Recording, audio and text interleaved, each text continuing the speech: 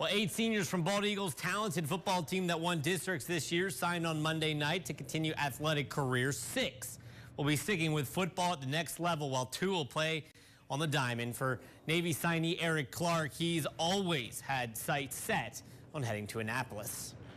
So it's really, just the desire to serve my country has really been the first and foremost reason. And then beyond that, wanting to go and be a leader in the military, and just the education and all the benefits that you get from attending the service academies. I really felt like, Navy was the right fit for me. So this is just a dream come true to finally have that opportunity.